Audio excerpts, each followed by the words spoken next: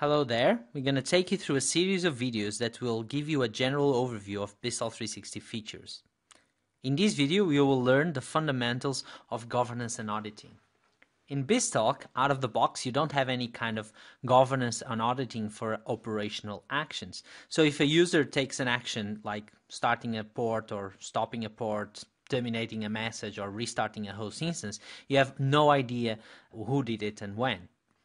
So to overcome this limitation, we built the governance and auditing capability in BizTalk360. Out of the box, any action that you take through BizTalk360 will be audited so that you can come back and understand who did what and when. So this is the screen where you can see the governance and auditing information, and right now it's empty. And what I will do is I'll go into different users and take actions so that you can see this auditing trail to be generated. So I'm going to select a user that I already logged on here with, which is Claire. And Claire can take application actions and service instance actions. So that's what I will do. So I will operate on this application. I will do a few actions so we can see here how it is. And what I'm going to do is I'm going to stop a few of these orchestrations. So the orchestrations are now stopped. So what I will do is go back to the auditing.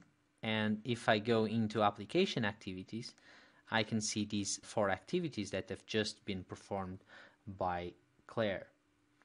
I can also take another user and operate an application so that we can see that activity also there.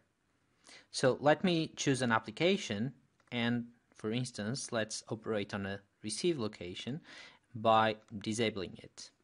So in a similar way, we will see if we go back here, the action now performed by John instead of Claire, he disabled this particular receive location. So this also works for any activity against service instances. So I will do a similar operation. So I can go to my message box queries. I can execute a query to find some instances, and I'm going to select a few of those instances and I'm going to operate on them, in this case by terminating them. I could do also a resume just to show the different operations that can be tracked there. So if I now go back to auditing and now I go to service instance activities, I can refresh to see that Claire was actually terminated and resumed a few of the messages.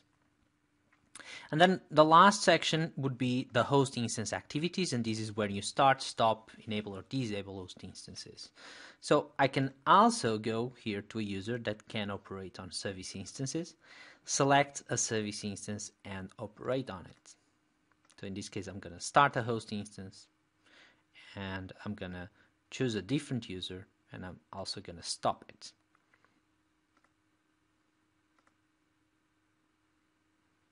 So now we have a start and stop trail for the host instances as well. As you can see, we have the 2 operations that have been executed. So the host has been started and then has been stopped by 2 different users.